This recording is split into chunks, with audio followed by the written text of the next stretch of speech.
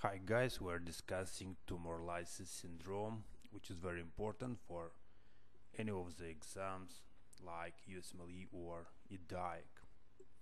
As introduction part, I can say that Tumour Lysis syndrome is a clinical condition that can occur spontaneously or after the initiation of chemotherapy and is associated with many metabolic disorders like hyperkalemia, hyperphosphatemia, Hypocalcemia, Hyperuricemia. We will discuss all of them later. And it is an metabolic and oncologic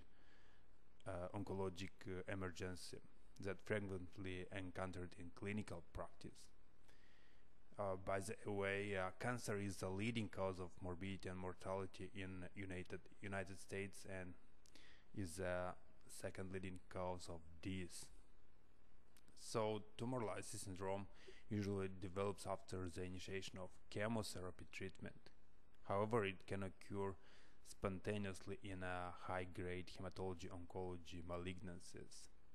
Because this condition is very lethal, it is imperative to identify patients at high risk for developing TLS or Tumour Lysis syndrome and starts early preventive therapy. Another way, a definition of TLC or Tumour Lysis syndrome is a group of electrolyte and metabolic disturbances that follow chemotherapy in cancer patients, of course, and typically with lymphoproliferative malignancies like non-Hodgkin lymphoma, leukemias, or any blood type of cancer or fast-growing solid tumors. It usually presents within 12 to 72 hours after initiation of chemotherapy, but can occur spontaneously. The cancer cells lyse and release their content into the blood, and this one is important, that all the content coming into the blood, into the blood vessel, and after it circulate to all the body and affect most vulnerable organs or system of organs. Metabolic changes, you have to memorize these changes as they are very important, especially for exams, like hyperkalemia, hyperphosphatemia. These two components are released from the cell, as you know from a statistic. For example, potassium is mostly inside the cell, like 95%, and only 5% are into the blood. And when we are taking the blood sample and see the 3.5 to 5.5, it is inside the vessel, and other is in the cells. So the Tumour lysis, the lysis of tumor leads to a massive release of intracellular potassium and phosphor.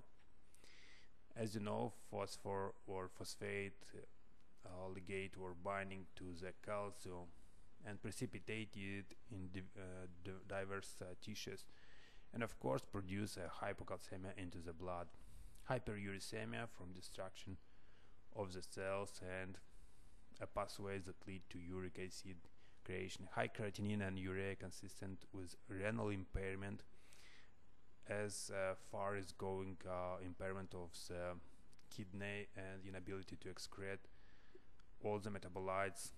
The creatinine and urea increases, low HCO3 consistent with metabolic acidosis that trying to compensate with possible hyperlactemia and high lactate dehydrogenase.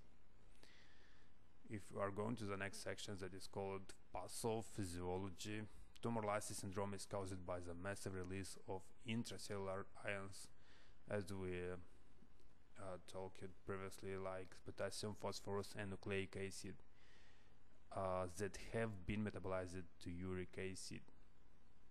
The main organ responsible for the excretion of these substances is the kidney. For this reason, kidneys suffer and become unable to produce their work. When the compensatory response of the kidney is exhausted from the massive release of intercellular ions, uric acid produce obstructive uropathy, which can then progress to acute kidney injury. So let's start with molecules called nucleotides that comprise DNA. These nucleotides are units made of phosphate groups, sugar, nitrogen, and the nitrogen base is adenine, thymine, guanine, and cytosine.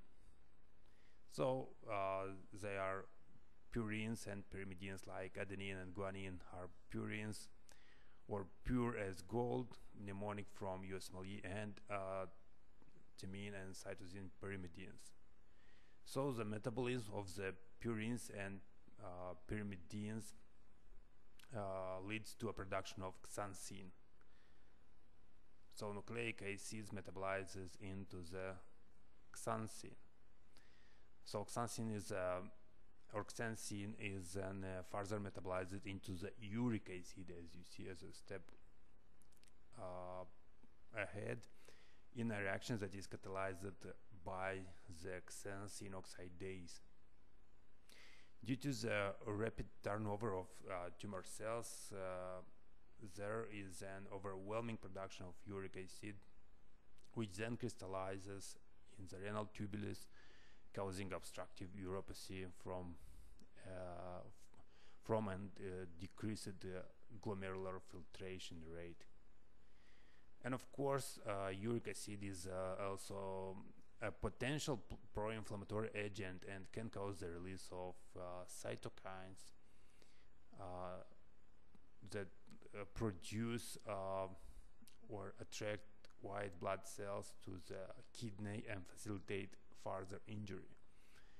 It's a friend with tumor necrosis factor 1 and other proteins. Here we have hypocalcemia and uremia for hyperuricemia. Of course, we see the symptomal appearance like spasm from low calcium tetani, Hostick sign, trousseau, bronchospasm, and even seizures. From uremia, we have weakness, lethargy, nausea, vomiting, irritability, pruritus, pericarditis. As you know, uremia passing do not have limit, and it passes easily, as well as water in a similar way passes any of the tissue and deposit, and like here we have a ratio of 2, the same will come to the next side to equilibrate. Joint pain as deposition, renal colic pain, deposition in the skin like gutta and pruritus and gangrene. Okay, we have electrolyte imbalances, and as we talked previously, hyperkalemia is associated also with many other symptoms or diseases, and we have to differentiate it to not confuse. Of course, if patient have a tumor and even follow a chemotherapy or radiation therapy, the probability of producing Tumour Lysis syndrome is increased. By other way, you have to differentiate with hypocalcemia, especially hyperkalemia, metabolic acidosis with increased potassium inside outside the cell as a buffer system, congenital adrenal hyperplasia, toxicity from digitalis like digoxin, acute tubular necrosis with inability to excrete, bar, as well destruction of the cells, head trauma, rhabdomyolysis. Rhabdomyolysis is a destruction of the muscle cells, and of course release of all the components into the blood and going through the body. And Barnes, lysis, trauma, all of them are from tissue destruction, any type of tissue. Hyperphosphatemia can also be associated with gamopathy, Waldenström, microglobulinemia, myeloma, pseudo-hypoparathyroidism, rhabdomyolysis, vitamin D intoxication, and vitamin D intoxication because of increased absorption of calcium and phosphate as well.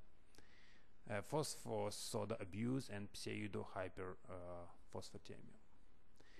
As well, hyperuricemia, as it is present, you should differentiate with other diagnoses like hyperparathyroidism, hypothyroidism, and nephrolithiasis, as it is formation of the stones at the kidney, alcoholic ketoacidosis, gout, pseudo-gout, glycogen storage disease type 1A, hemolytic anemia, as well destruction of the erythrocytes and increasing the part of uric acid, Hodgkin lymphoma and uric acid nephropathy.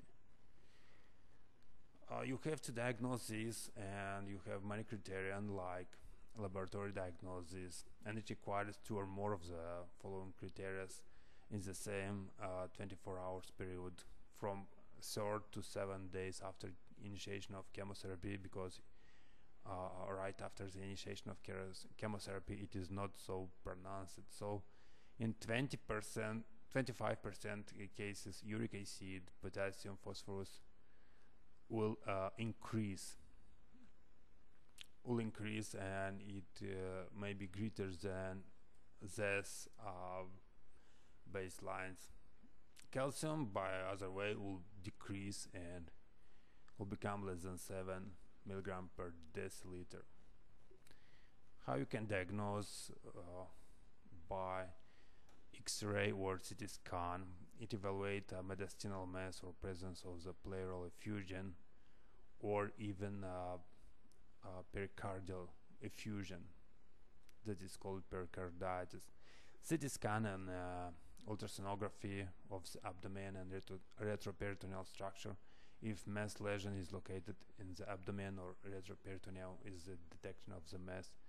Arrhythmias from the increased potassium, for example, or uric acid. Sorry for writing so.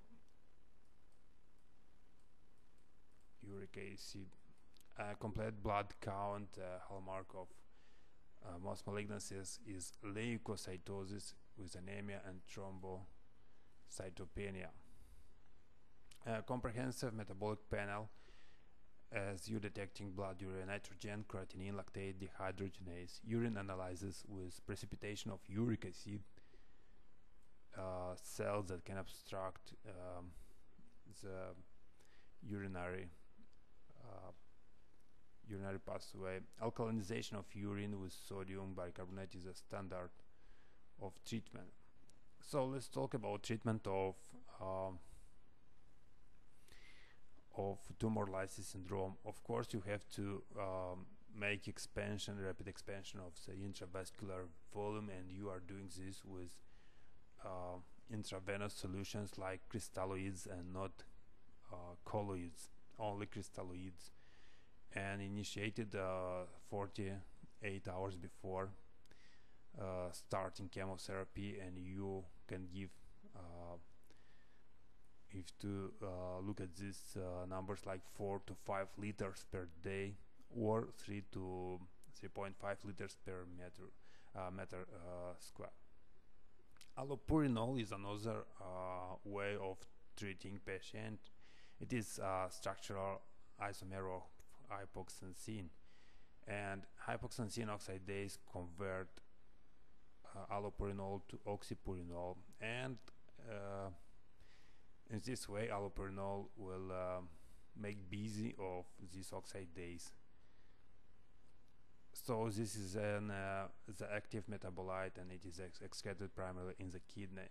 The level of xanthine after allopurinol could be increased because of the inhibition of the conversion of xanthine to uric acid. So the problem of more acute follow-up up is uric acid. So allopurinol prevent conversion of xanthine into uric acid. Another treatment could be recombinant urate oxidase. How about sodium bicarbonate for urine alkalinization? The normal urine is acidic, so have a pH of 5, and the solubility of uric acid in urine is increased about 10-fold with the alkalinization of urine, and it will promote excretion. The risk of alkalinization of the urine is a decrease in the level of ionized calcium. So as there is less bonding of calcium to albumin, as albumin is a standard and universal transporter for many of the components in the body. And of course, calcium, it is dependent on the acidic or alkaline ambience. This can worsen hypocalcemia associated with TLC and lead to arrhythmia or tetany. Alkalinization of urine can favor the precipitation of calcium and phosphate cells in the kidney tubules and making acute kidney injury worse in this situation. Calcium chloride or gluconate or calcium gluconate can be administered parenterally to treat hypocalcemia as a symptom. Hemodialysis. Hemodialysis can save the situation if the level of potassium and phosphorus is too high, and there is association of acute kidney disease or injury. So febuxostate is the last call, and it is the xanthine oxidase inhibitor that is relatively new to the market and does not cause hypersensitivity reaction in comparison, of course, with allopurinol, and it have a better control of hyperuricemia, good and safety profile, and preservation of renal function. So guys, once again, you have to memorize 2 slides. It is this one and the second with metabolic components that it starts 12 to 72 hours after the initiation of chemotherapy. It mostly occurs in a patient of after chemotherapy in lymphoproliferative malignancies, mostly like blood leukemias or blood cancer. And you see once again this manifestations like increased level of potassium, phosphor, uric acid, creatinine, urea from renal impairment, lactate dehydrogenase, and very important to know that low is calcium and bicarbonate. Thank you very much and have a great time, guys.